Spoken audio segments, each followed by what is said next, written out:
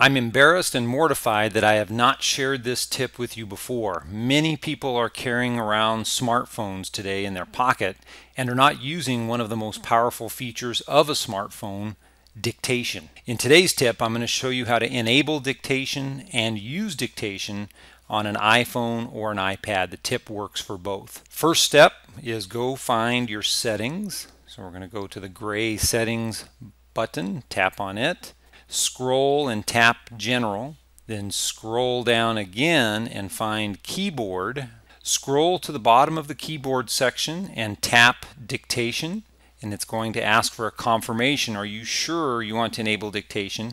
Because what it's basically stating here is that you're allowing your voice to be transferred to the internet to then be analyzed and then pushed back to you in the form of text. That's what dictation is. You're going to see that now. Now that you've enabled dictation, when you see your keyboard, you will see the little microphone on the left-hand side of the space bar. Let's give it a try. So I'm going to tap the microphone. Now that I have dictation enabled on my iPhone, open parentheses, this also works on an iPad, close parentheses, comma, I can type with my voice anywhere on the iPhone or iPad just by talking, period. So I tapped done when I was finished, and as you can see, the dictation was flawless. Also note during that short demonstration that I used punctuation simply by saying the name of the punctuation, commas, periods, open parentheses, close parentheses, all of those kinds of things can be used with dictation. I'm going to quickly show you two other places that you might find this to be extremely helpful. We're going to go to text messaging. Again, now that we have enabled dictation, the little microphone is available next to the space bar in any application that you use on your phone or your iPad.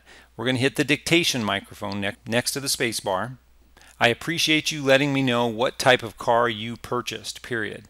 I really like the look of it and I may consider learning more about it, period. So once again, I tapped the microphone, talked my text, and then I also used punctuation during the creation of the message. Let's do one last demonstration in email just to show you the full circle of how this works. I'm going to tap in the subject, good morning, tap done. I'm going to tap the microphone next to the space bar, wait for the prompt, and start dictating. I am writing to you this morning to ask for a refund for the product that I purchased last week at your store, period.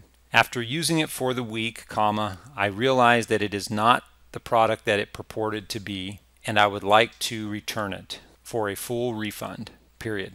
Please give me information on how I can start this process, period. New paragraph, thank you, period. So that's it. Dictation is now enabled on your phone or your iPad, and you can use it anywhere that you would normally type. Practice your dictation, and over time I think you'll find you'll be using your thumbs a lot less.